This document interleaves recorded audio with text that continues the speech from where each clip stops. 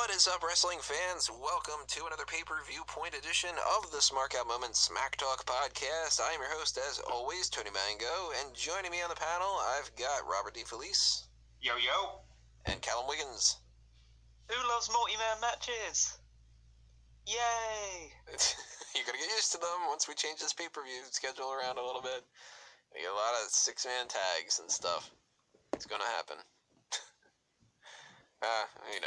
Can't fight City Hall. It's been stuck in my head. Can't fight City Hall. Yeah. So if you can't read and you don't know what the title is, this is our predictions and our spoiler breakdown or any other kind of information that we can run down as far as Elimination Chamber 2018. It is a Raw branded pay-per-view, the final Raw branded pay-per-view, at least for a little bit, because the next time that we're going to get something that would have been a Raw pay-per-view, it's not going to necessarily be Raw branded. We are going to get a Fastlane thing coming up for SmackDown, and then everything WrestleMania onward is going to be both co-branded, so, hey, Raw gets a pretty decent pay-per-view as far as the title goes. Elimination Chamber, it's kind of a fun pay-per-view sometimes. Card itself, well, look at it this way. Fastlane usually sucks. And Fastlane's usually the time of year where we get some kind of a random segment that doesn't seem like it's an actual match. We're getting that on this one. But we're getting two Elimination Chamber matches. We'll talk about those towards the end of this discussion. But the first thing we need to talk about, we only have, officially right now, and this is 4 o'clock Wednesday afternoon, we have 4 matches and a segment. One of them has, another match on top of that has been alluded to, but it's not been confirmed. They waited until Wednesday afternoon before they updated the graphics for the website to begin with. They are dragging their ass on this pay-per-view, and I don't understand exactly why that's the case. So we currently don't have a pre-show match announced, unless it's one of the matches that we already have, but that they just haven't announced it. It's a pre-show, which either means that they haven't gotten around to announcing it, or that they don't even know how to schedule the pay-per-view yet. This is a weird-ass situation, and I would not be surprised at all if 20 minutes after I start processing this video, they go, oh, by the way, we added this match and this match, or some kind of thing like that. So if we are missing something, I apologize in advance, everybody. We can only prepare as much as we can prepare.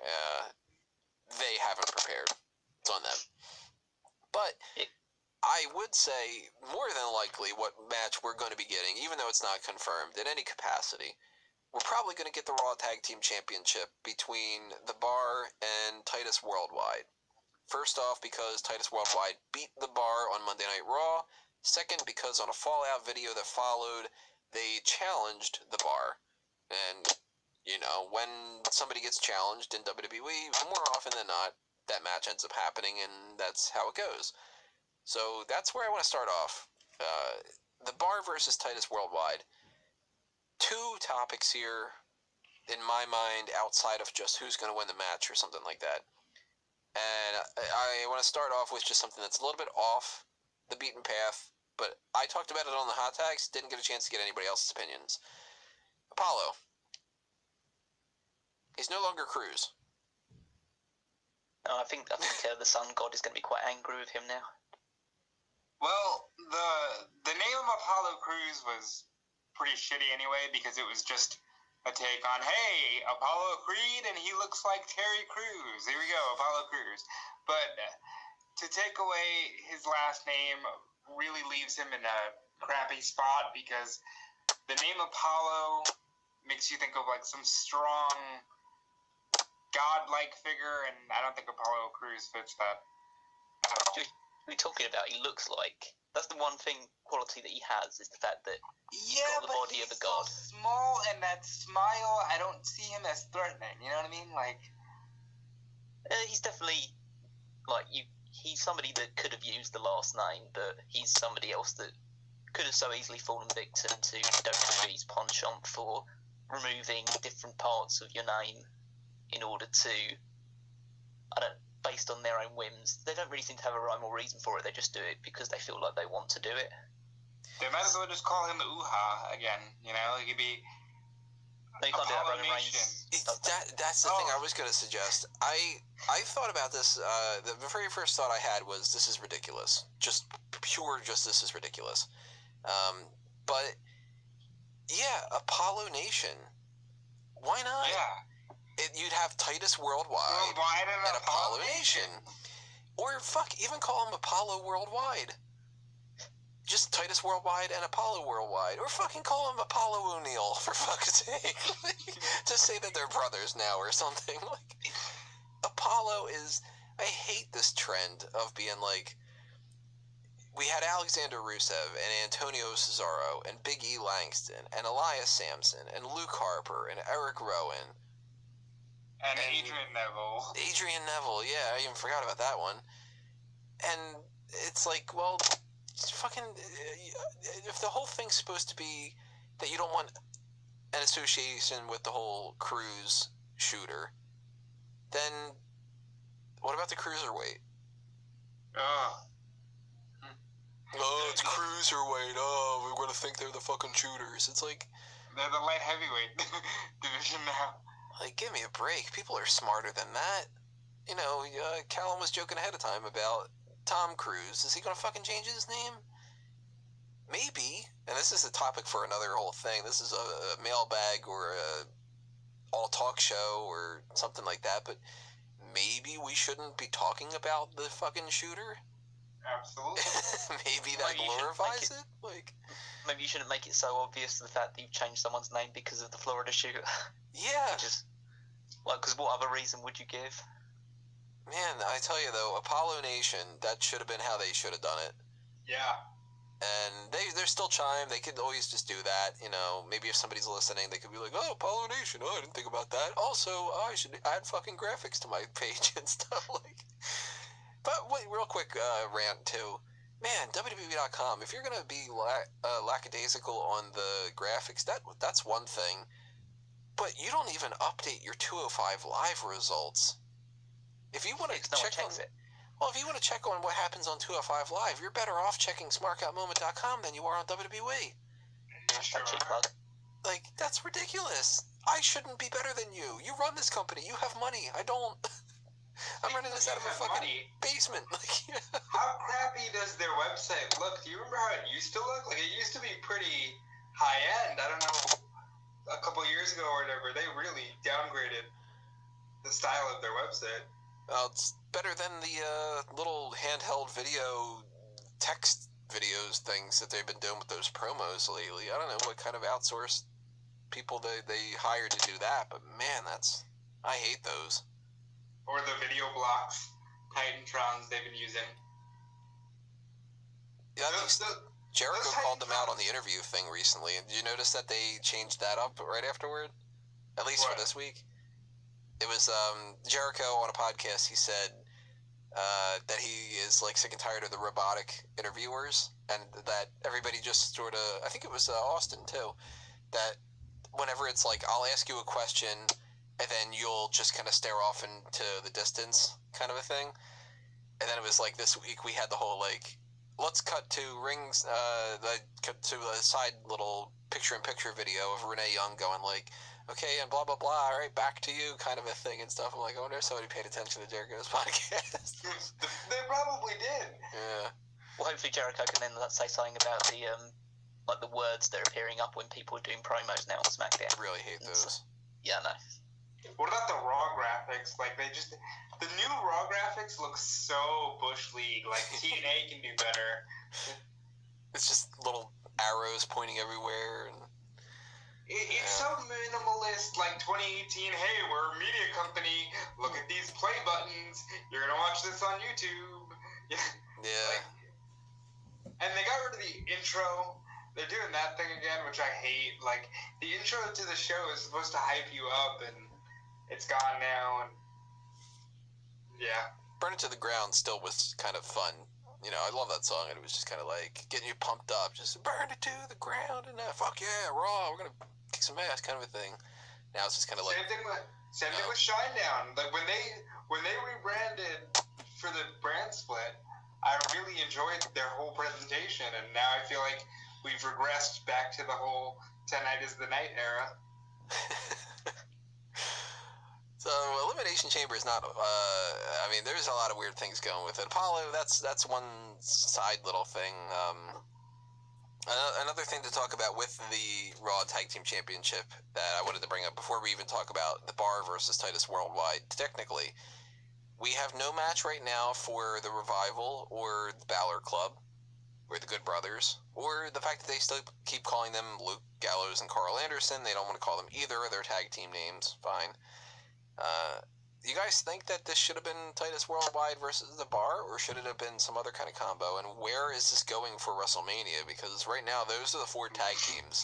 You know exactly where it's going for WrestleMania. They got lucky and got rid of the Jason Jordan problem. So now we have the 4, bland tag teams. And that's... Actually, I like all 4 teams. It's just right now they're being presented in a very bland way, and they're going to get thrown into a Fatal 4-Way at Mania. Maybe Jeff Hardy's ready to go, and maybe we get the Woken Hardys again winning the titles at WrestleMania, but I a clusterfuck tag team match. What did we do last year?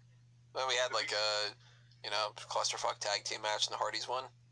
Yep. It's time for that again. I mean, it's pretty obvious that we're just heading towards a pre-show or like early show tag team triple threat or fatal 4-way match, and so it doesn't really matter who the Bar are going to be facing on tonight's show, because they're probably going to win and head into WrestleMania where they'll probably drop the belts to somebody. Don't you think they deserve better, though? Let's be real. For the last half of the year, they carried part of the main event scene on the brand, and it got nauseatingly annoying, but they were in main event matches with Rollins practically every week since August, and now they're just like, okay, here's Titus O'Neil and Apollo, not Cruz. Yeah, you still kind of want to say Cruz. I think they'll get their just rewards during the when the new draft happens, and they're probably go on separate shows and can become like single stars again. But at the moment, they're just in a situation where the tag team division's pretty dead on Raw, so it's not their fault. They definitely have been performing excellently throughout the last year or so, but they're just not a priority at the moment, so they're going to suffer because of it. And they're not going to be too prioritized when it comes to those co-branded pay-per-views either, because the tag titles are the first things that get pushed aside. Oh, yeah. Absolutely. Especially around July when we have 4 Money in the Bank matches, folks, because we got a Raw Men's, Raw Women's, Raw SmackDown Men's, SmackDown Women's. That's going to be fun. Well, I'm pretty sure assuming they'll mix them. Yeah, I'm assuming that that'll be just a women's and a men's. Oh, you see. You'll wait and see. We'll have to wait and see, because that's one of those things where if they do have 4, they are just lunatics. I have a complaint about this tag team match.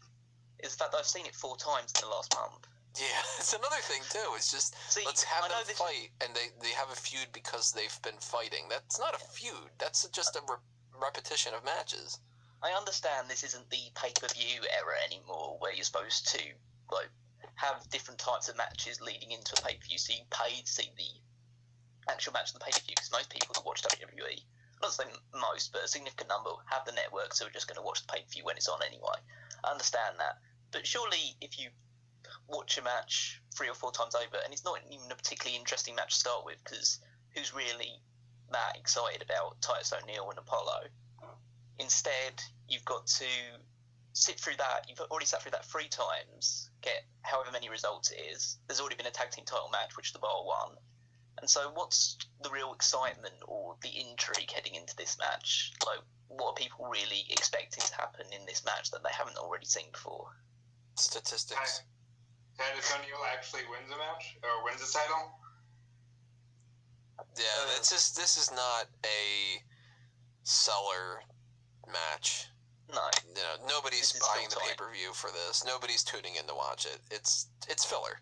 And this is one of the 2, unless they add another match, this is one of the 2 matches that will be on the pre-show. It's just the way that it is. And for the people, by the way, that are referencing the idea of the whole co-branded things, this is not one of the first ones that's going to have that 4-hour chunk of time.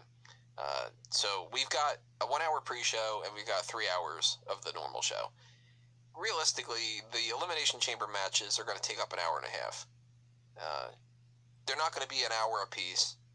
They could be, maybe, but they're probably going to be about 45 minutes or so, I would think. Because it's what, 5-minute intervals, I think? Yeah, I think the women's will probably be close to half an hour, and the men's will probably take about 45 or so. Yeah, like they're going to take up the bulk of an hour apiece, so that's 2 hours. So you've got another hour for Asuka, Nia Jax, the Ronda Rousey contract signing, and whichever one of the other two matches is not on the pre-show. Raw Tag Team title match or the Matt Hardy Bray Wyatt match, one of them's going on the pre-show, and it really doesn't matter for either of them because they're both just pointless. Which is a shame in regards to Hardy and Wyatt, but yeah, pointless. Yeah. It's a shame, and it's also expected because they pushed this off on the side. I mean, that's not been a priority for a while. They both were people that just kind of...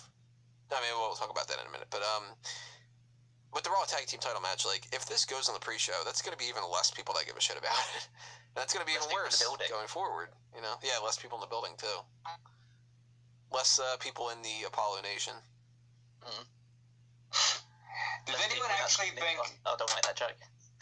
Anyone actually think the bar loses here? You know, it wouldn't be the craziest thing in the world. That's the weird thing about it.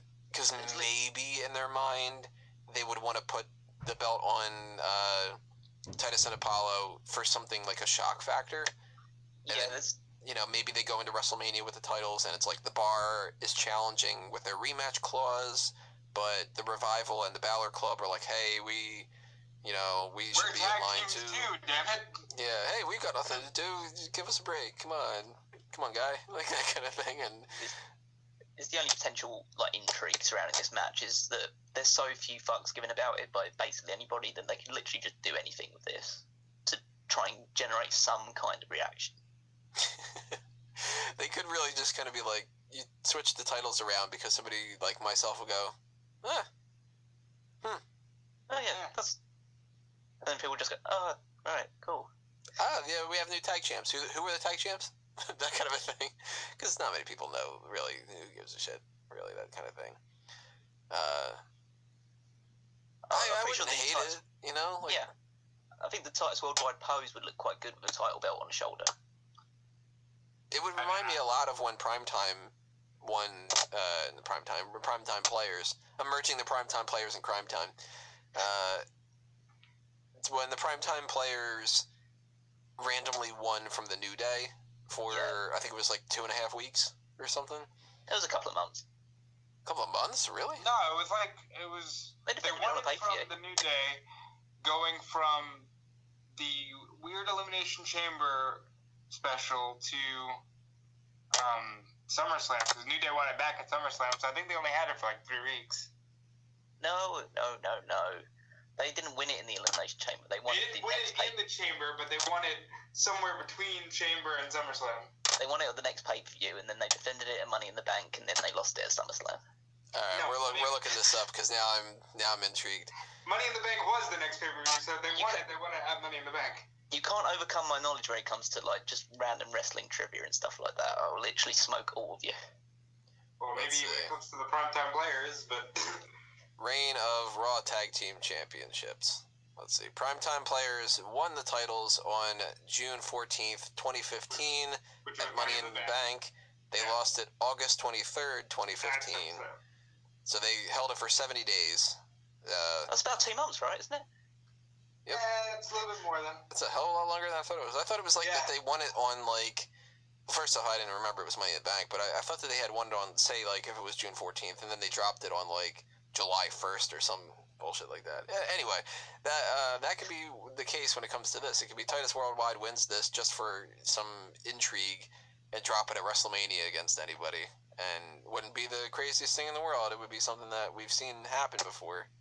Okay, but if they drop the titles here, can we move Cesaro and Sheamus back into the singles divisions, please? They're so good, but they're forced into tag teams because they have nothing for them. They'll be moving the singles thing. They'll have to split brands, I think, but they'll be back in singles action soon after WrestleMania. But to be fair, if they move into singles stars now, or whatever, if they go back to the singles division, what's for them at WrestleMania? They're just going to be put into the Battle Royal. The ladder match. There isn't going to be a ladder match, well, at least not on the Raw side. I'm still thinking that's probably going to be the SmackDown United States match, but... Possibility.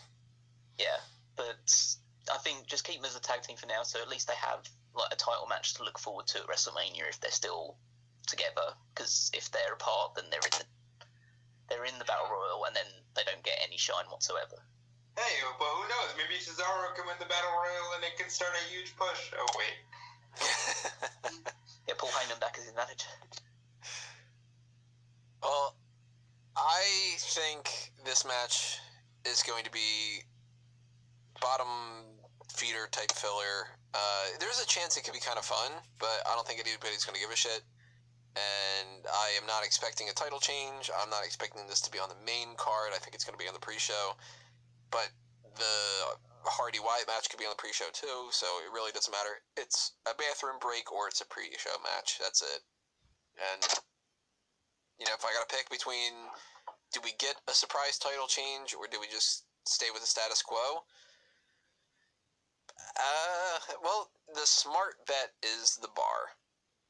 But you know what? I'm not going to be all that shocked if Titus Worldwide wins. I'm about like 55% the bar. Not that much. I will be very shocked if Titus Worldwide wins. I think the bar has to win it here. There's just no reason for them to drop it yet. I'd say I'm not looking forward to the match. I think the match will be good as far as filler matches go, but it'll be hard to get really invested when the crowd are just sitting on their hands, which is what's going to happen, unfortunately. And You're not excited about Dana Brooke crunching the numbers at ringside? I think she'll be the only person with like her hands or anything in action. She'll be the only one like looking at the match, really invested. So she'll be like, somebody will be like, so what are you going to do this weekend? She'll be like, oh, I'm going to be on the pay-per-view. Oh, you're wrestling in the first ever women's Elimination Chamber match? No. Oh, you fighting like Asuka and Nia Jax? No. I'm crunching numbers, baby.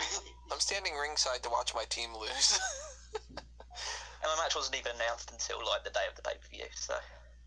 The saddest thing is the best thing that Dana Brooke has done in a while is stand there while Charlotte last night on the Mixed Match Challenge went, hey, look, it's my protege. Hey, Dana. Which was like, that's so sad. Let's move on to another sad match. Yeah. The other potential for the pre-show, at the very least, if it's not the pre-show, it's going to be a bathroom break, is Matt Hardy versus Bray Wyatt. This should be the end of their feud, but it's going to end in a whimper. Nobody is going to really feel like this is the end because they're not going to go through all that much to really give it anything that makes it feel like it's the end of something. Back in the day, this would have been the type of feud that maybe it would have gotten enough attention and it would have been good enough that it could have been like some weird gimmick match, They could have had some kind of strange stipulation. This could have built itself up into a Hell in a Cell. Of course, you can only do that in a particular month every fucking year. You don't understand why, but that's a whole nother issue. It should have led to another like final deletion match. Oh, I think it will. I don't think it's over here. I think it ends at Mania. It's some kind of final deletion. I don't think that they have the legs for Mania. There's a lot of 7 hours.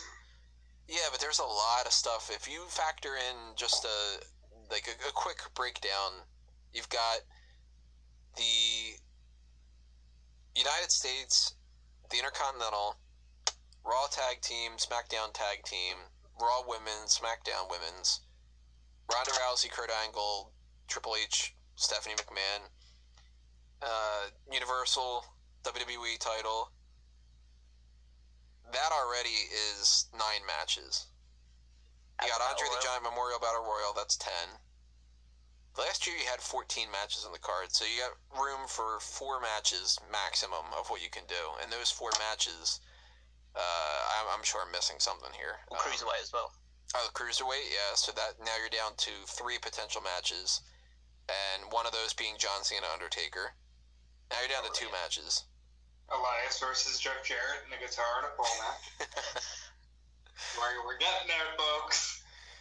So I don't think we're getting Matt Hardy, Bray Wyatt. I don't think that they're going to care enough about to do that. But if it does happen, it could be a gimmick thing. I would be more inclined to believe that that's going to happen at Backlash, if that's continuing. Right now, though, like, this match is going to be pointless. If it is the end of the feud, it's going to be lackluster. If it's not the end of the feud, who cares?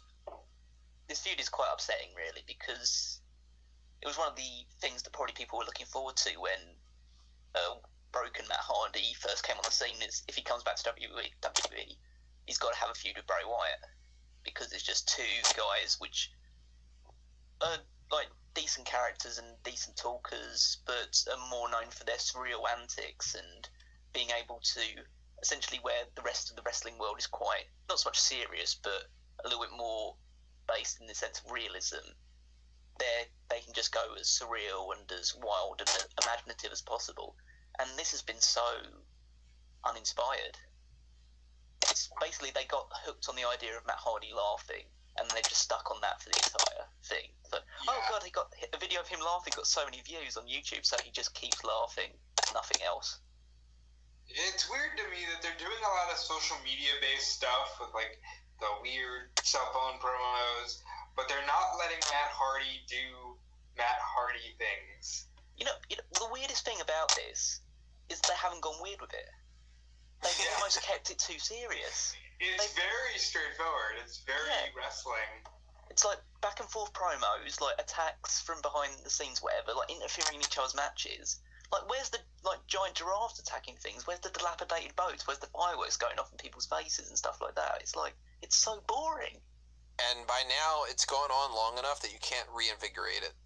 Now, people, either they like it or they don't. More people probably don't. So if you go like, oh man, there's going to be this wacky segment tonight, people are going to be like, oh my god, this feud is still going on. Because you can't tell somebody like, WWE's not going to go out there and put a little graphic on the screen that says, nah, seriously, we're trying harder right now. I think the only way they could reinvigorate this and keep this feud extended beyond WrestleMania is that they add more people to it. Jeff has to come back. And I think they will. Jeff has to come back. You need to have more people from the Broken Universe turn up, and Wyatt needs a new family. Well, I think the match ends in like Schma's deal. Maybe Wyatt's about to throw Matt Hardy off the stage or something, and here comes Jeff. We get the Brother Nero, I knew you'd come.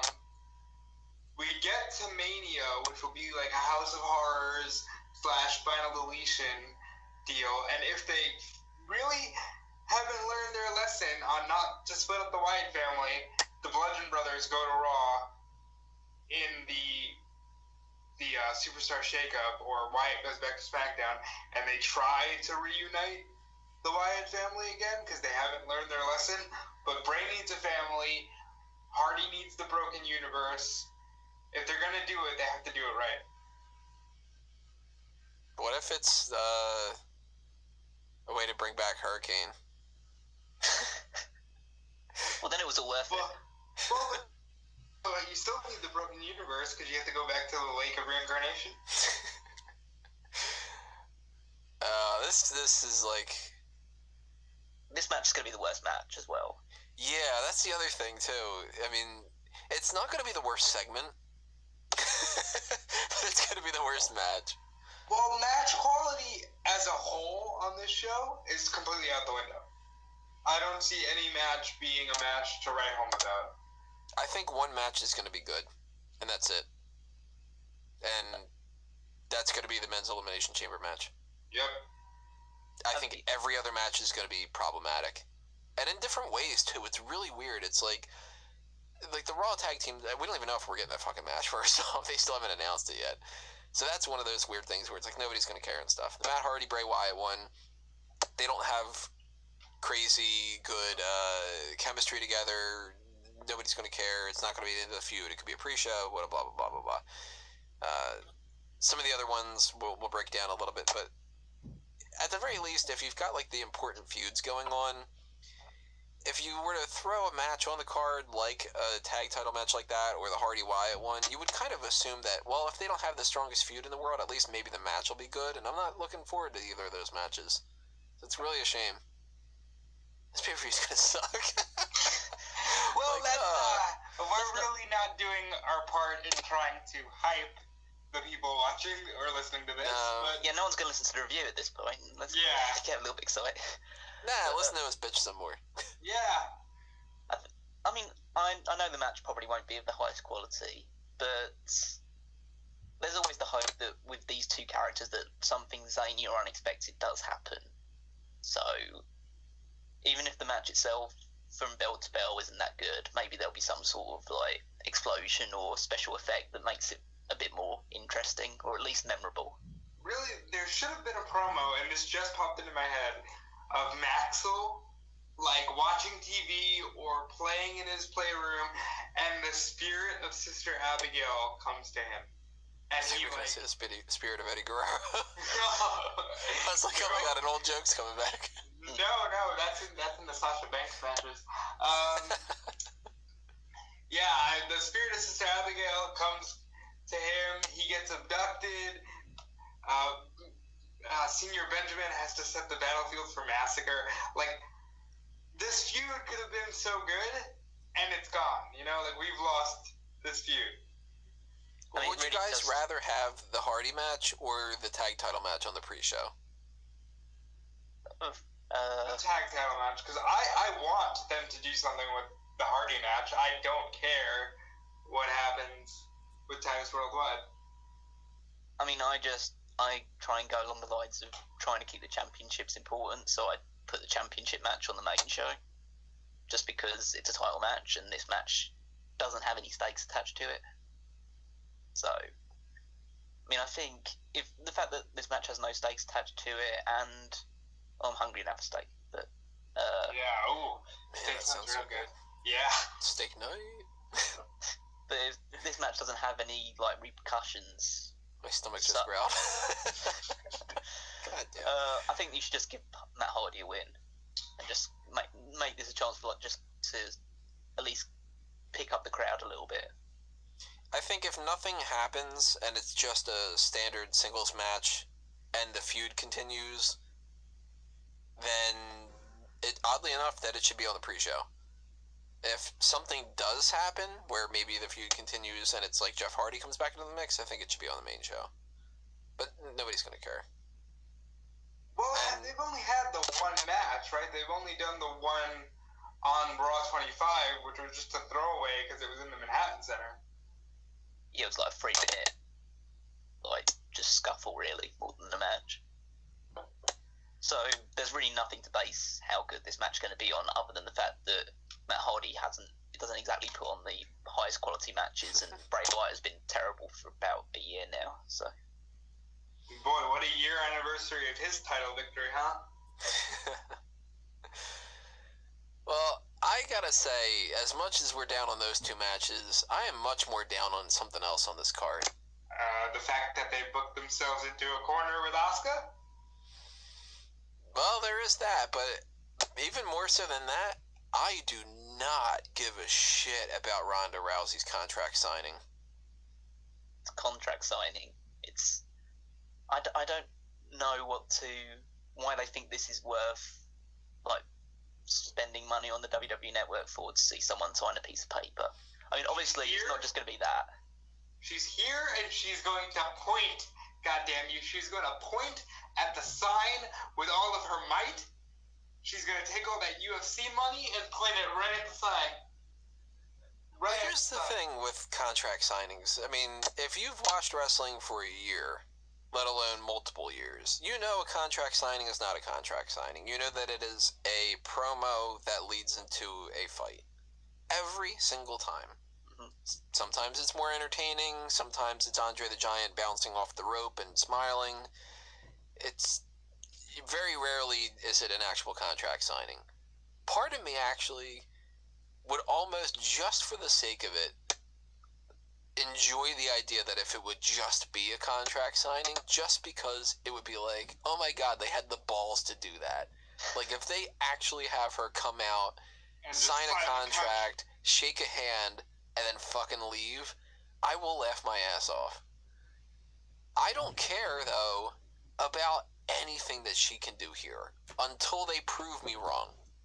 Like, I'm expecting this to be Kurt Angle and Stephanie McMahon and Triple H at most in the ring.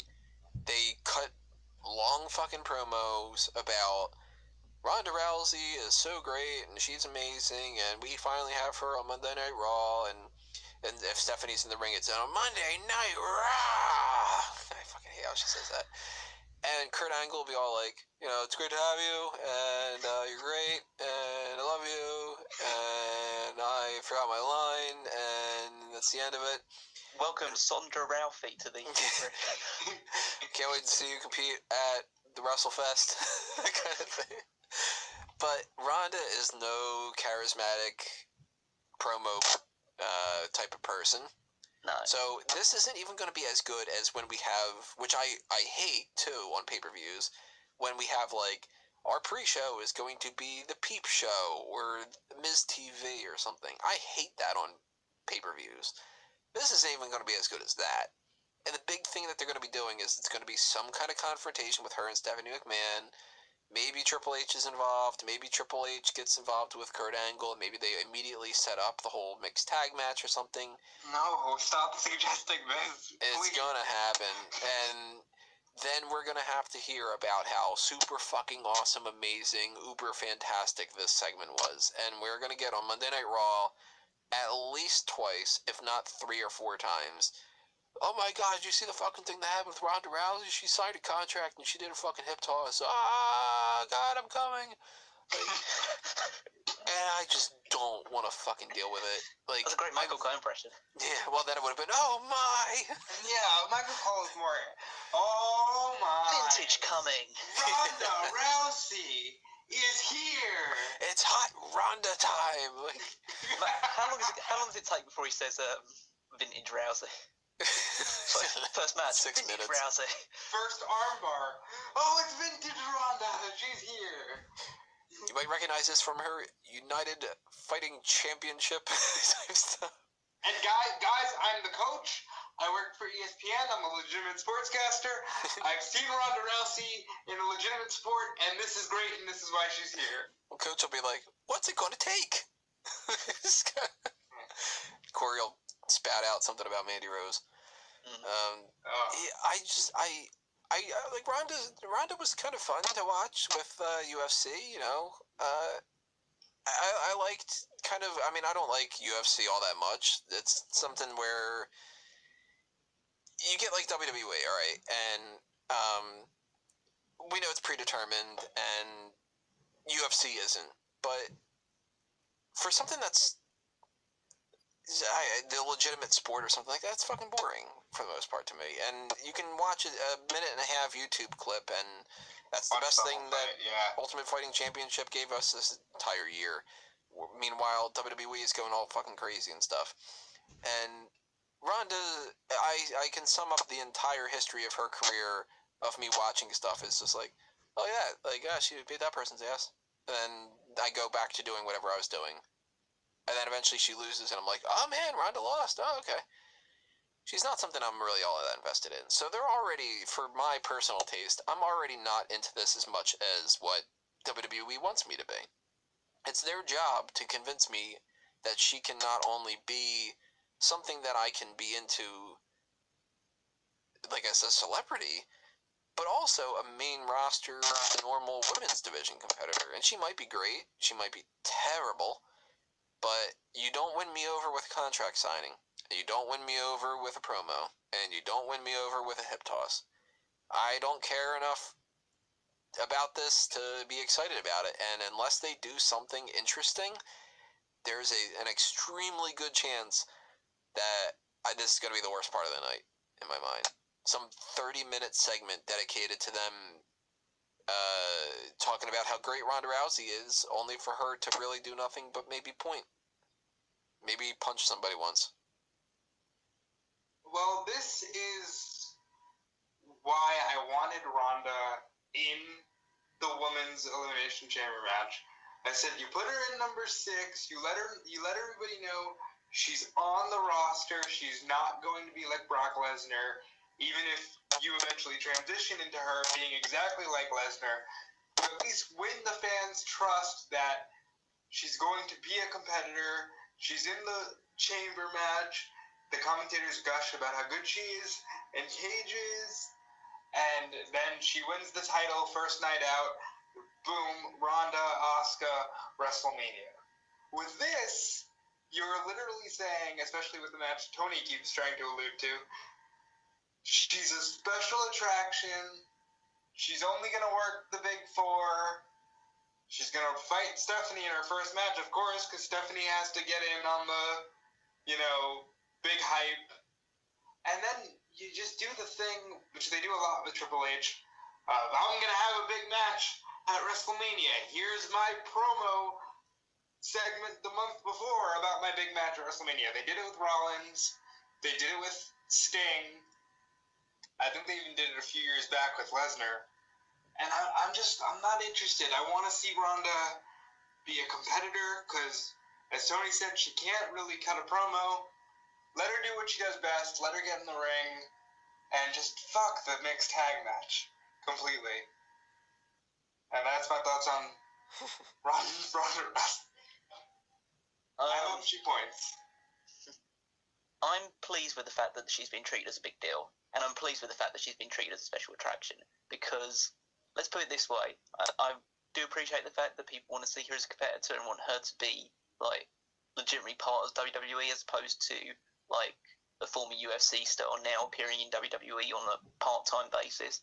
But let's put that this way, that all the stars that aren't former UFC stars aren't big deals, and they don't matter jack shit.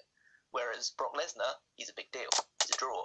Ronda Rousey should be on Lesnar's level because she has the potential to be a big draw, especially for if you're trying to transition women's wrestling into a more prominent position. So it's good that she has this segment dedicated to her. Having said that, this segment is going to be really dull. It's going to be 20 minutes of Stephanie McMahon pretty much talking for 15 minutes of it, where she will probably say how great it is to have Ronda Rousey to join the real stars in WWE, how like she can help Ronda shoot her way straight to the top, essentially trying to get on her side, but still trying to talk down to her because McMahon is a colossal bitch and that's the character that she plays. So she'll do that, get on Rousey's bad side, Rousey will push her over or something like that, she'll flee from the ring, and then that will set in motion their feud.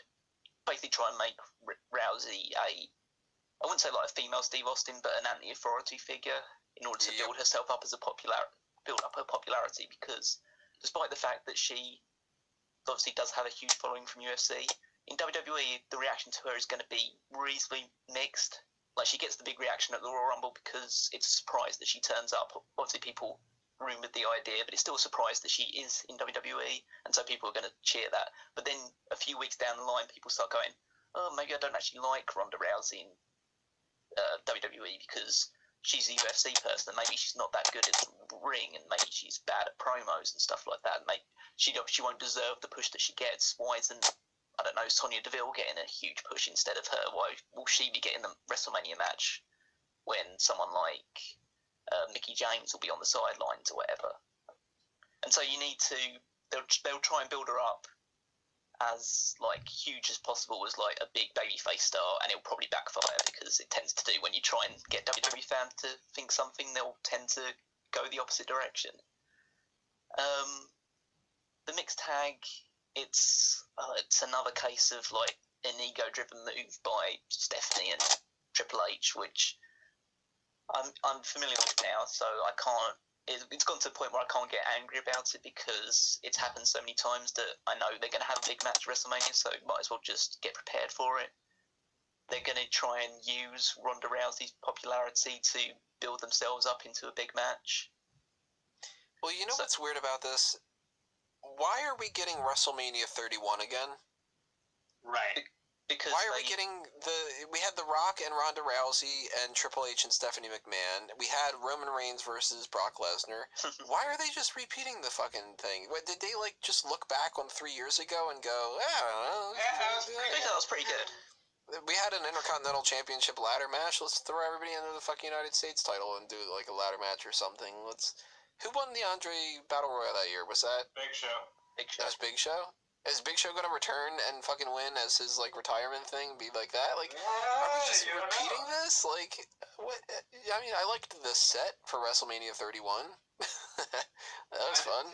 WrestleMania 31 was one of the better WrestleMania. Yeah, the show itself was good. If you had to repeat a show, I wouldn't mind repeating that one, but not with Ronda and Steph. I mean, the issue is that was the match they wanted to have. Like, you can obviously talk about the fact that it's probably going to end up being Ronda and Kurt Angle versus Triple H and Stephanie.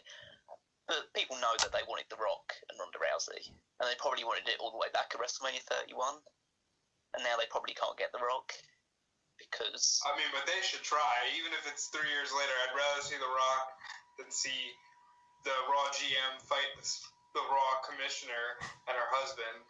Yeah, but see, I actually would argue the opposite. I'd argue that I'd rather see Angle because if we get The Rock in that scenario, The Rock's going to take up more time from other people, and we're also going to have to get a Kurt Angle thing. And then we're probably going to get Kurt Angle versus Seth Rollins. And I really don't want a Kurt Angle versus Seth Rollins singles match. yeah. I mean, Not after seeing what Angle can do. Before, I was like, alright, that'd be cool. Because I thought he could actually still wrestle. He's had 2 matches and he can't. Well, I feel like they're making it seem like he can't, because it wasn't even like he was that bad a year ago or whatever in TNA. He was still beating Kurt Angle.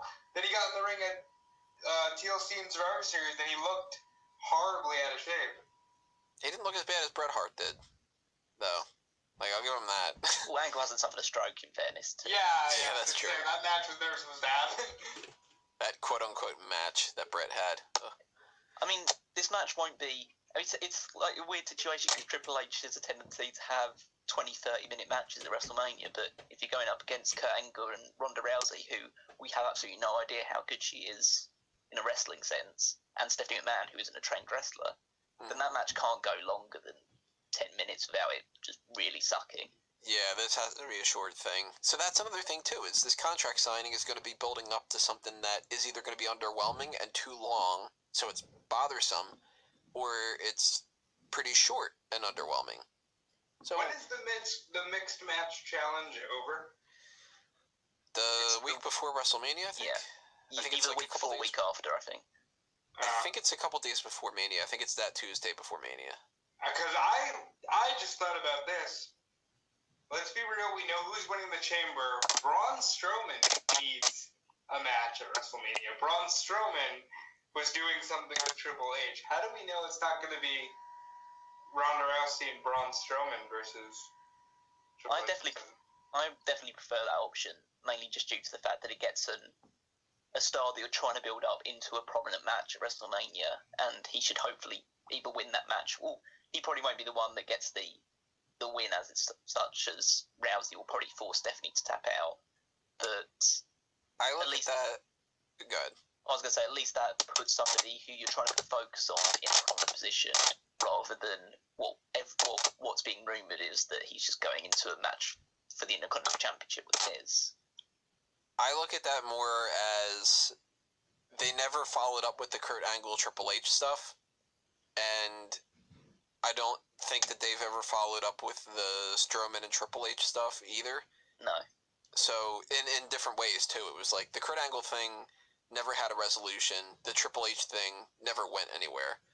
And then the whole Strowman teaming up with Ronda Rousey, like, I kind of can't see where they would start teaming up and why Triple H would get involved. And it's like, they'd have to, like, do a lot of moves. With the Kurt Angle thing, all they got to do is do it at the contract signing. Kurt Angle's there for Monday Night Raw. He could be one of the ones that is like, I helped bring her in. Stephanie could be like, well, you didn't really help. And now that you're going to be on Monday Night Raw, you're going to have to listen to people like me. I'm your boss now. And then that gets the whole fighting thing. And then Triple H is like, yo, what are you fucking doing? This is our new signing, and you're fucking it up, Kurt. And then Kurt's like, hey, how about a match? And then it's Ronda and Kurt versus Triple H and Stephanie. You know, it's a lot easier. You do one segment, you check off everything. Yeah, it doesn't sound the most exciting, but at least there's simplicity attached with it.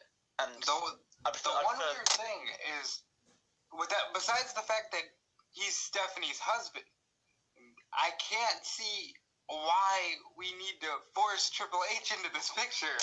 Like, because he's the King of Kings, and he needs to be at WrestleMania. I almost feel like that's more of a Vince call than a Stephanie or Triple H call. Like, I feel like Hunter would be fine. Have you followed Triple H's career? Okay, we got into this when we were watching the stream there. I don't think Triple H is that intent on burying people. And I just don't think we need Triple H here. I just don't. I mean, if you want to, Stephanie with Nia versus Ronda, fine. But Triple H just does not need to be involved in this. Well, I'll put it this way then. Even if it isn't Ronda or Triple H or Stephanie that's pushing for this angle, they're not exactly saying no to it, are they? Yeah. And to be fair, they're the two people that probably could say no to Vince, and that would just nix the entire thing, so they're at least complicit in his ideas. But I'm not looking forward to this segment in terms of like the actual quality of it, but I'm willing to at least give it a chance and see if they do something interesting or go in a slightly different direction. Maybe they start off the idea of like having Rousey and Stephanie as quite buddy-buddy rather than just throwing straight into the feud, just to give it a bit more of a build-up as opposed to just, okay, straight away, and now we have 6 weeks of dancing around the idea that this is going to be a match at WrestleMania. I'll tell you one thing, I hate to say this because it's not going to happen, and I also don't even really like it, but the only thing I can think of that would really make me go like, oh shit, I did not see that coming and now I'm actually intrigued, is if it's Triple H and Stephanie McMahon versus Ronda Rousey and CM Punk. That's the only thing I can think of that would make me go, alright, you fucking got me interested. Yeah. Now I want to see Triple H and Stephanie beat the shit out of this team. Because I don't want Punk back at this point, really. I think that Punk burned a lot of bridges. I kind of don't really support a lot of things that he has done necessarily in his career and stuff. And that would at least be kind of fun to see, like, the whole, like, oh, I'm a UFC guy now, and fuck you, Triple H, and, like, that kind of a thing or something like that. It's not going to happen, of course, but... Yeah, I think there's a less than 0.01% chance of that ever happening. I think there's more of a chance that the fucking Honky Tonk Man comes into the segment than anything else. But this Ronda Rousey contract signing is going to be, I think, the worst part of the night. That is also the most overhyped. And that's why it pisses me off even more. I'm going to throw out 2 more just fun what-if scenarios here, because they just popped into my head. There's always the chance that we get another guy like a Lashley. I just, if you can't tell, I just don't want to see Kurt Angle and Stephanie and Triple H in a match. And I forgot Lashley was, like, hanging in the mix. Or there's always the chance that she's like, yeah, you're on Monday Night Raw, and Ronda just takes the mic and goes, no, I signed with SmackDown. And then it's like, well, what the hell? And then, we still get our Charlotte Ronda Rousey match. You know what? That's another thing to bring up, too. That's actually a good transition to get to this other thing, because we've got Asuka versus Nia Jax. I have written 4 articles, I think, about this at this point. Some of them have been posted, some of them haven't been posted yet. I didn't realize it was. So I'm repeating myself a lot if you've read them all, but bear with me. There is no way that this match ends without some kind of bullshit. Yep, 100%. You've got the undefeated Asuka against the biggest woman in the company. The irresistible force. Yeah, the irresistible force. Somebody who, for all intents and purposes, should have been a champion by now. She's never won the NXT title, she never won the Raw title, she hasn't been part of SmackDown, But for somebody who should have been built up as a monster and won the championship, it's weird that she hasn't. She's also getting a little bit of a push. She also has a built-in thing with Alexa Bliss. They're friends, they just kind of, put that off on the side a little bit here and there. Part of it's because of Enzo, and I know people, for some reason, fucking hated that article that I put up on Wrestling News. I have no idea why. I think that was a hindrance to her a lot, but they have advertised this match more than once, that's the key. Specifically as, if Nia Jax wins, it becomes a triple threat at WrestleMania for the Raw Women's Championship. Number 1, that implies Asuka is challenging for the Raw Women's Championship. More than anything else, that means she's doing that. Number 2, the alternative is, if that's not the case, and this is just Nia Jax will automatically get into whatever match Asuka is in, If Asuka challenges for the SmackDown title, that implies that Nia Jax goes over to SmackDown too. Or the rule doesn't fucking exist, and if Nia Jax were to win and Asuka were to challenge for the SmackDown title, that Nia Jax would just not be in a triple threat match. So they didn't think this thing out. Either they spoiled ahead of time that Asuka is challenging for the Raw title, or they didn't realize that there is no logical way that this does not change what they've already advertised. Even putting that aside, if Asuka loses this match by pinfall or submission, she loses a ton of momentum. If she loses by countout or disqualification, she loses a lot of momentum. Nia Jax doesn't really get the push that she really should in that kind of scenario. And they have to do that annoying ass shit where they always say, well, she's undefeated, she was never been made to tap, or she's never was pinned, and that's going to be frustrating as hell. If Asuka wins, then Nia Jax, what the fuck does she do at WrestleMania? She can't win another match to get into a title match. If Asuka wins and she challenges Charlotte, then there's nobody to challenge for the Raw title. Ronda Rousey, we don't need that next tag match, bro. It's like, this is insane. What the fuck is going on? Okay, I'll rinse in with like a very just concise way of saying why I think the match is going to happen, because I think a lot of people posited this kind of idea around, and I think it's the only way they can get themselves out of the huge corner that they've wedged themselves into. Asuka versus Nia Jax, it sounds like a big match.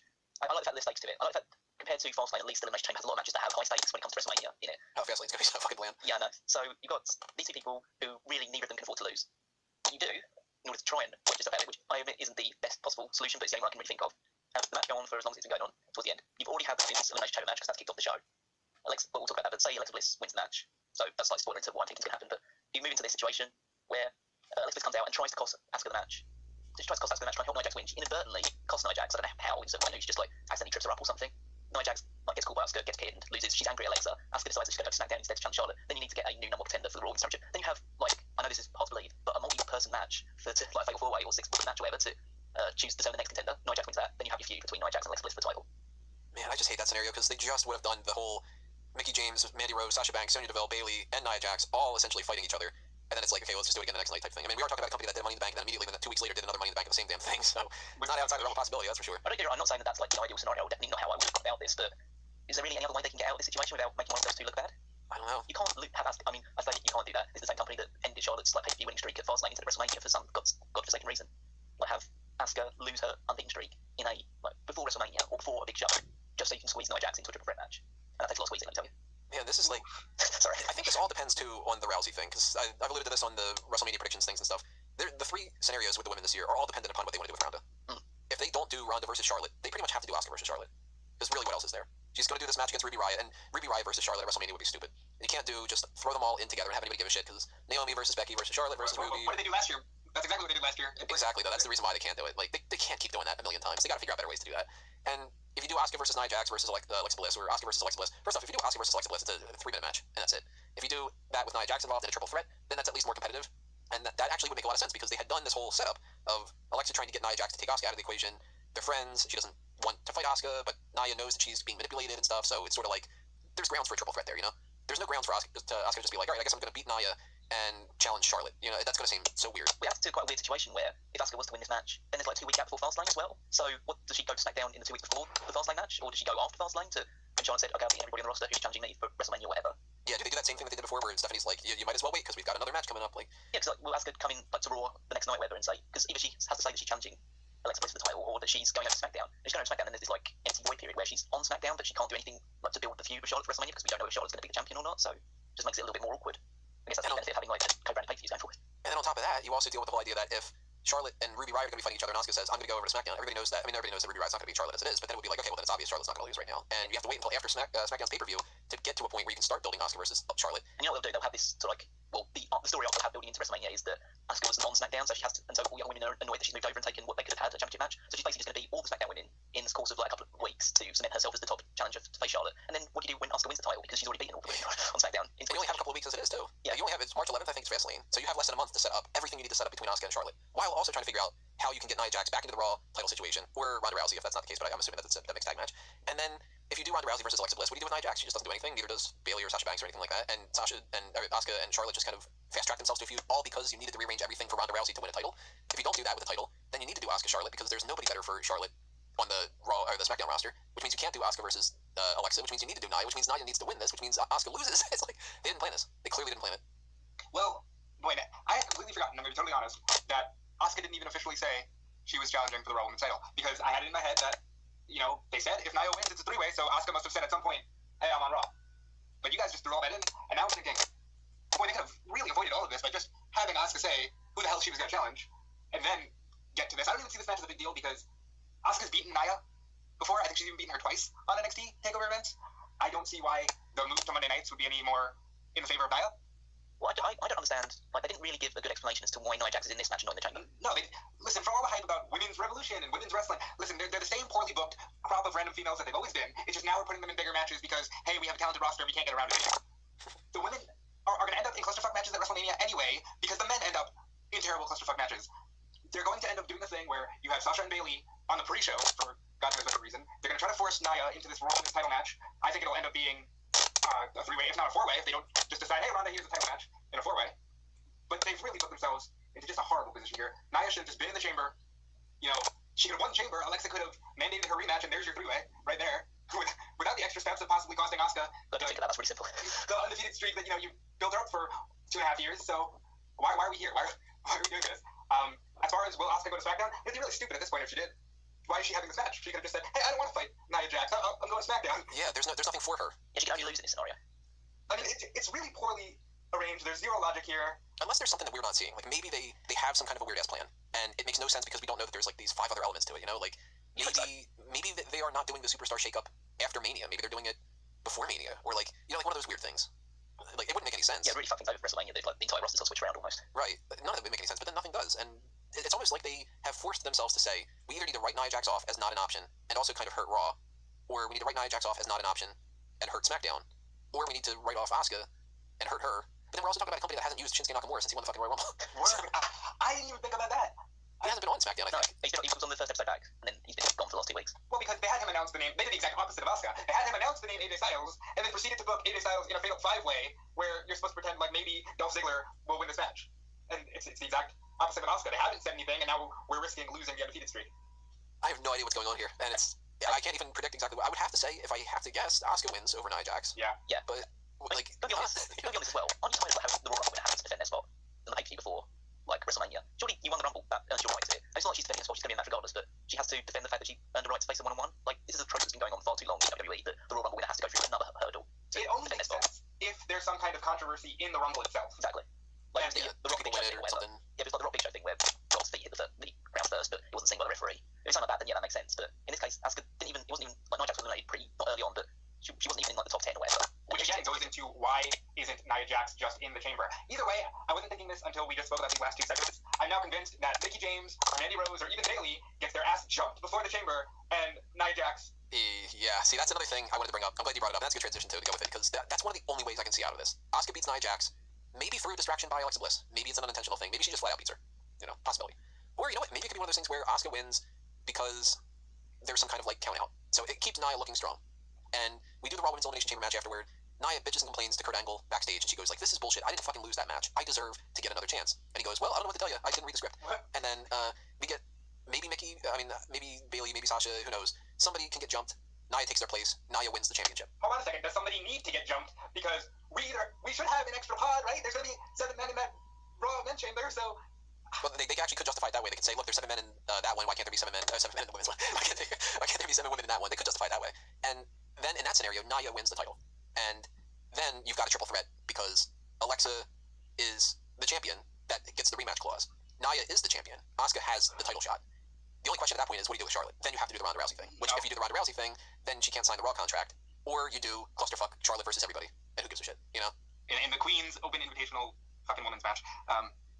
Well, nobody's going to care if it's like Becky versus Charlotte. That's going to be, you might as well put it on the pre-show.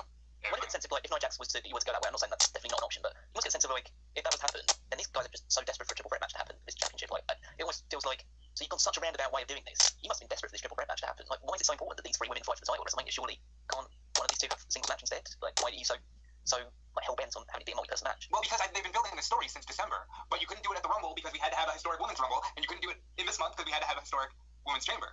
I understand the story, but you need to have it as just one-on-one. You can't just throw the Royal Rumble winner into this story, because then it's like the real story is between Nia Jax and Alexa's friendship on and off in friendship, and then you're just throwing the Royal Rumble as like an afterthought into it, which should be Asuka's story. That's more so, I think, because if they... Well, I mean, you look at, like, the crop of women that are in WWE right now. You've got Alexa Bliss is at the top. She's not going to be at the top for long because she's got Nia Jax, Asuka, Ronda Rousey, Charlotte. Those are the other ones that are really fighting for that top spot. Mandy Rose and Sonya Deville, they'll hang around the same as what Naomi is and Natalya and whatnot. Carmella still has that money in the bank. We don't know what is happening with that. Carmella is not beating Asuka if Asuka wins that SmackDown title. No, Carmella is not beating Ronda Rousey. Carmella is not beating Nia Jax. No. And she can lose or whatever, and they can actually retroactively change it and say that the SmackDown Money in the Bank can be used on Monday Night Raw. They can do that. But they are going to put that belt on Ronda at some point this year. And So, yeah. she is going to have 3 real matches that she really is built up to, and that's Nia Jax, Asuka, and Charlotte. Those are the 3 main matches for Ronda Rousey. Because even though it's like Ronda versus Sasha, that'll just be like a regular thing. This is really, really important for, I was going to say Battleground. The Battleground doesn't exist anymore. This is our big match that we're going to be having for the Raw or the SmackDown Tag Team Championship. I want to get for the tag titles already. Ronda goes into a match at, say, Money in the Bank or something like that against Sasha Banks. And she has her match against Bayley, and she has her match against Becky, and then eventually builds up to a Charlotte thing or something like that. Like, that's what the case is going to be. So it's almost like you have to have Asuka and Ronda on separate shows. Which, if Ronda is going to be on Raw, Asuka has to go over to SmackDown. Which means Asuka doesn't need to win this match against Nia Jax. Which means she can't win the match at WrestleMania. Unless you are fine with doing Asuka versus Ronda and immediately having one of them lose. Like a backlash, you think they just throw it Right. out? Like they can't do that. So I think this has to be Asuka has to not fight for the Raw title. She has to fight Charlotte. Yeah, she does. Asuka needs to go to SmackDown. You know what's so depressing about this is we put a lot of thought into all of these things, and I guarantee you, it won't even be a fraction of this intriguing. Like, I'll just, oh, look, Nia beat her. Okay, so it's I got a feeling we put more thought into this than they did. Yeah, I can imagine so. But let's concentrate on the actual women's Women's chamber match itself, we're all going with Alexa Bliss winning, right? Unless there's a weird thing going on with Asuka, Nia Jax, Ronda Rousey. It has to be Alexa winning. It has to be. I mean, by the way, we didn't say it, so are we, like, just all gonna not suggest anything for Asuka and Nia, or do we all think Asuka's gotta win this? I think under your head you have to go Asuka. Yeah. I'm convinced it's going to be Asuka. I think, like, my scenario of Bliss accidentally costing Nia is the way they're going to go about it. But, yeah, I think Asuka's going to win, so Bliss is going to win this match. Yeah, There's a lot of intriguing stories going into this. I mean, I say intrigue, it's been a reasonably good story. I don't want to shit away really the idea of Alexa Bliss trying to get on Mickey James' good side, so she has an ally going into this match. So you kind of know that they're probably going to be the last 2, and Bliss is just going to be, or they're going to be 2 of the final 3. Bliss is going to turn on her or something just to, like, steal her out of nowhere. Yeah, she has to pin Mickey. Yeah. Because I would give them credit for this. They actually thought enough ahead of time to say Bayley and Sasha will probably team up, Sonya and Mandy will probably team up. It'd be kind of fun if Alexa was like, hey, Mickey, we used to be a team. Why don't we team up and make it 2-1-2-1-2? That was actually smart. Yeah. I like that. And then there's also the underlying tension between Bayley and Sasha Banks as well, in that they've been having a few like confrontations with each other, and they had a match recently. So I think one of them should eliminate the other, and probably should Who have one. eliminated who at the Rumble? Sasha eliminated Bayley. Yeah, So Bayley will probably eliminate Sasha here. Well, Bayley got a win over her on Raw though, so I think the one who should pin, well, the one who eliminates the other one should be the one that's turning heel. So if you're going to turn Sasha heel, she should be the one that eliminates Bayley. I want these two in a more prominent role, and I know I have to wait till WrestleMania season's over to get that, but Bayley and Sasha, 2 out of 3 falls at WrestleMania, would probably go on the pre-show, but he deserves more than that. You know what I mean? They're definitely, in terms of the quality of their performances in the matches that they're capable of putting on, probably compared to basically every other match that is going to have a prominent position in the women's roster, it's probably at a high standard, but they're just not priority. And I kind of don't care to see it. I mean, Have you seen it enough? Yeah. it's not that I've seen enough, but like what they've done since being, I mean, Sasha Banks has won the championship like 4 times, but she's never held it long enough to really care. She's never held it long enough to be a champion. I guess they squandered them last year with, the random, again, forcing Nia into the Raw title match with that 4-way last year. That was a very dull match, and I had high hopes for that going It into should have been 1-1. It should have been Bayley versus Sasha in that one. Yeah. Or so what really should happen is that Charlotte should have been defending against Bayley, and Bayley should have won at WrestleMania, but that's neither here nor there really. But in this situation, you kind of it doesn't make sense for any of the other 5 people to win the women's championship. Like there's only one that should hold the title going into WrestleMania because Alexa Bliss, even though so I have had like my doubts about Alexa Bliss' ability within the ring and her progression in that area of wrestling, but she's obviously the biggest star and the person you built up the most over the course of the year. So she should ideally walk into WrestleMania at least in the championship match, if not the champion like herself. That's where I see this match going. I mean, at the very least, we can rule out Mandy Rose and Sonya Deville as having absolutely 0 chance whatsoever. There's absolutely no chance. Yeah. There's no way. There's more of a chance that Mickey or Sasha or Bayley wins, but even the 3 of them, they're not going to win. Unless there's some Paige wrestles again.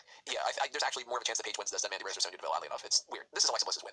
And I would love to see Alexa win being, like, going from start to finish and getting a little bit of credibility. But I'm okay with her as a heel character being, like, the 5th or maybe even the 6th person and winning that way and kind of being like that she, Bayley and Mickey were fighting their asses off and Mandy came in and then Sasha came in and then Sonya came in and these 5 women are really fighting it out crazy and then Alexa comes in and picks the bones. Like, I'd be cool with that. She's a heel. She's fine. Yeah, it's best for character. But this is definitely Alexa winning. We're all going with Alexa, right? Yeah. Unless there's some kind of weird thing with Nia getting involved. Yeah, that's the idea. Or Ronda. We're Ronda. We're fucking Ember Moon for all we goddamn know the way that they're doing this kind of Basically, out of these 6 people in this match, Alexa Bliss is getting on with a chance of winning. Definitely. Now with the men's, this is a match I think is going to be the best match of the night. I think this is where we're going to see the actual spots happen. We were talking a little bit about this ahead of time just before we even started recording stuff about the idea of like who's going to do what in different things. This is the one last thing I want to mention about the Raw Women's Championship match. I hope Sasha doesn't get injured. Yeah, I hope so. She is just, Yeah. She's going to win something. She might try to kill herself just to be as up there as the men's. I imagine she's going to try and hit a front splash at the top. I was thinking Bayley tries to hit the elbow off the top. But yeah, I can see her trying to go for a front slash. But we'll It see a worked lot out well for RVD though, so I hope she doesn't do it. But we'll see a lot more about stuff in the men, especially when you've got people like Seth Rollins and Finn Balor in the match. They're going to be doing something that's reasonably spectacular. well, with the people involved, for the people that don't know who's involved, let's just toss out those names right now. In alphabetical order, we've got Braun Strowman, Elias, Finn Balor, John Cena, The Miz, Roman Reigns, and Seth Rollins. We've got 7 people this year. First things first, we know we're starting with 3 men instead of 2. Has that been confirmed? Yeah, they said that on Monday Night Raw, actually. Oh, okay. Yeah, That makes sense. I think that it was Cole was just sort of like, and this year we're going to be having 3 men start off in the chamber instead. And that's why I did here. I'd drown out Cole. Yeah. So we know that Miz is starting with 2 other guys, and Elias is going to sandwich the thing. So I'm going to go with Miz, Roman, and Seth. I was thinking maybe Miz, Balor, and Seth. Yeah, I was thinking that for you as well. Or Miz, Balor, and Roman. I think Strowman can't be one of them. no. I think you established like during the Gauntlet match on Raw that Seth is kind of an Iron Man, so he should be someone that starts it off. That makes sense. He goes through all this punishment on Raw and then he has to start this match as well. Like it's a little harsh, but he's already built up as like this is the guy that could last as long as possible. Like you can imagine the commentators saying now, Seth Rollins lasted almost an hour in this match, so it makes sense that he started. That's good. It could actually be Cena. in there because if he has nothing else better to do, maybe they want to give him a prominent spot at the beginning of it. I kind of hope not.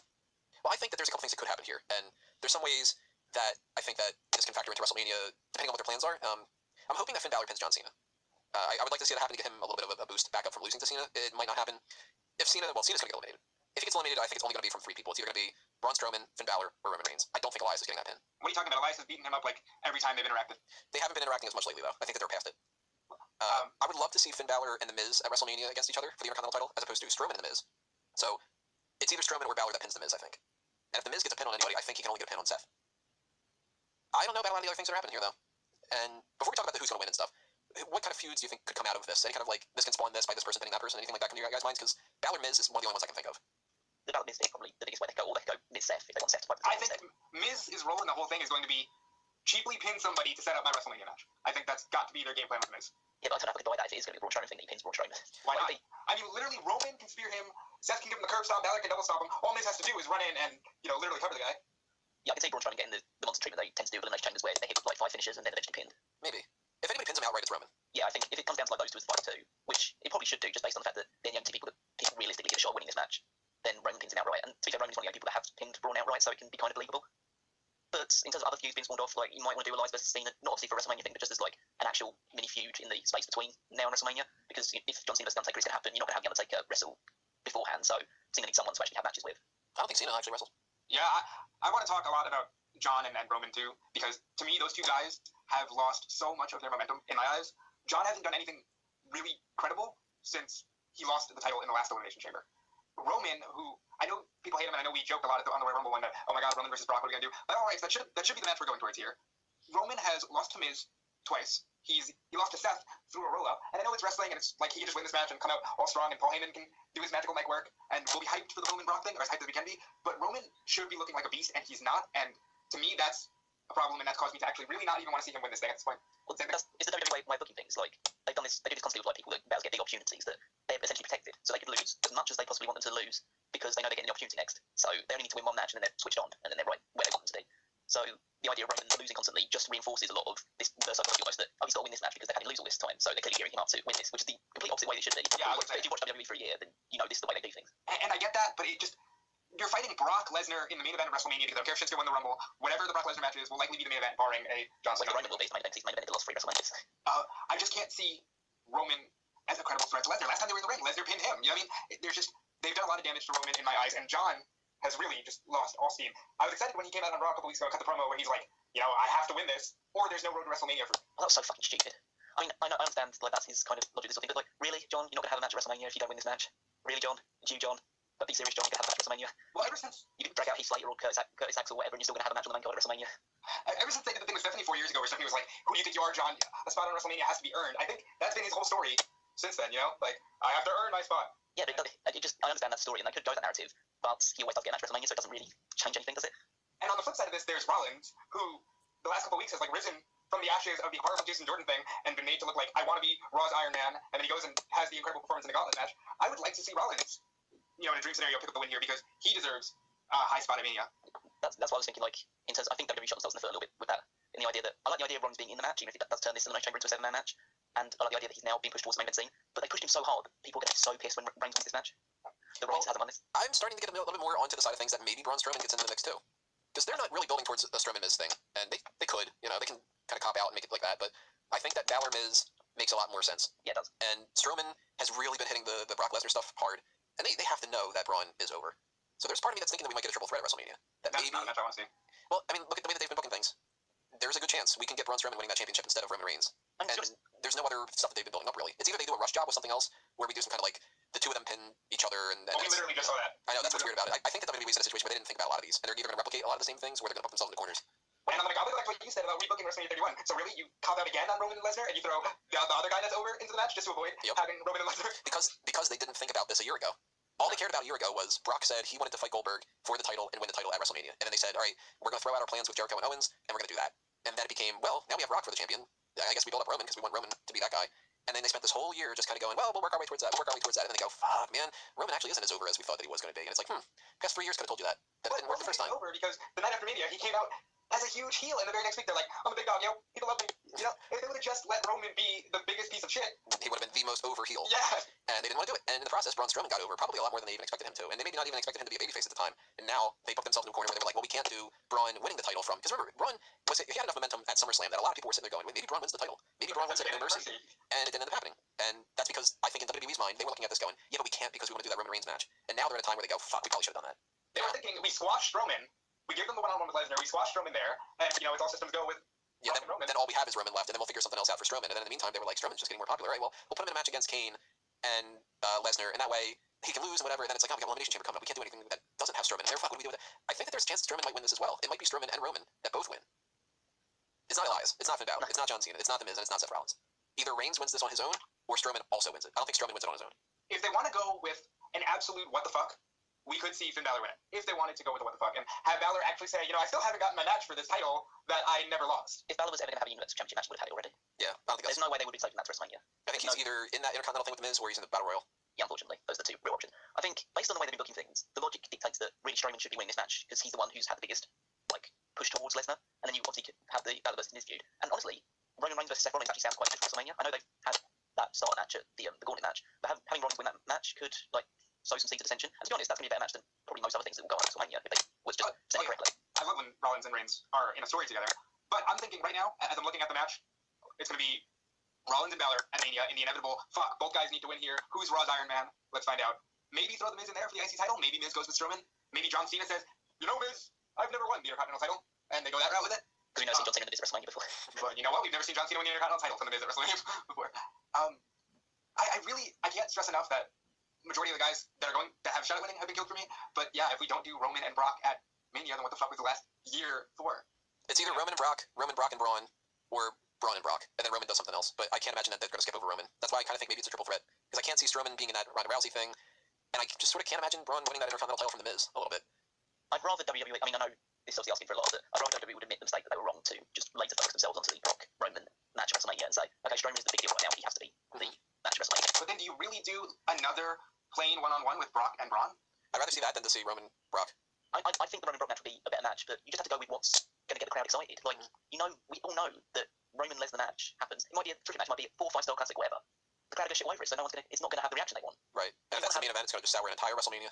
If you want the show to end on a good note, you have Strowman build himself up from the previous loss against Lesnar. Basically, they have a carnage match where they're just destroying everything around ringside. It doesn't have to be like a technical classic between the ropes. They just have a big monster brawl, and Strowman finally slays the beast. But you know you're getting Nakamura versus Styles, and that'll be the finesse match. Yeah, and you know you have Lesnar on contract until SummerSlam, so then you have Roman versus Brock, one of the major matches at SummerSlam for a non-title match, and you have them that could be another contenders match, the winner faces Braun in the next pay-per-view. There's ways around that kind of stuff, but I'm just concerned what we're getting here is something that they didn't plan. Like that Asuka and Ajax thing doesn't seem planned. I mean, if you're put the gun to your head and you ask for a prediction, I don't know how many people would not say Roman Reigns. Yeah, I mean that's what it boils down to with that. If I have to pick, I'm picking Roman Reigns. Yeah, you have to know.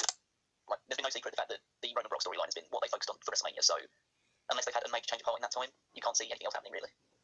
Well, are you guys going Roman as well? Kind of have to. I'm playing ending scenarios in my head. I had a really convoluted one with Roman and John where, you know, Taker finally decides to extract his revenge against Roman. You know, he pops up under the chamber or something.